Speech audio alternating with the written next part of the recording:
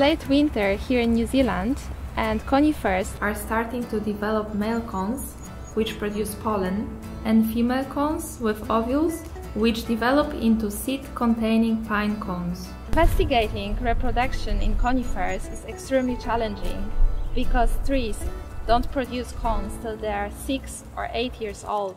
It can take more than 10 years to obtain results. Hi, my name is Agnieszka Boron and I'm plant biotechnologist. My work focuses on understanding which genes control conifer fertility. I want to find out how to regulate these genes to create sterile trees. Conifer sterility requires inhibition of both male and female cones, and no one has succeeded in doing this yet. The first step is to identify which gene is absolutely essential for cone formation. We do this by working out which genes are turned on and which genes are switched off before and during cone formation.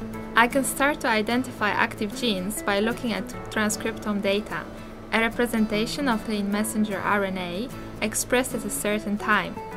Based on transcriptome data, we can identify genes which are involved in the transition from vegetative to reproductive status. Once we have identified the target genes, we can edit them using bioengineering techniques. Editing genes is a bit like editing a document. Molecular scissors are used to cut both strands of DNA at specified site, snipping out the unwanted text. By inactivating the target gene, sterile conifers will be created for the first time. There is no current conifer model to test gene function and phenotype. We will develop a model system that will allow us to rapidly identify and test the genes that are important in the early development of male and female cones. From germplasm to mature sterile trees is a long process, but sterile conifers are the solution to a number of problems faced by plantation forestry in New Zealand.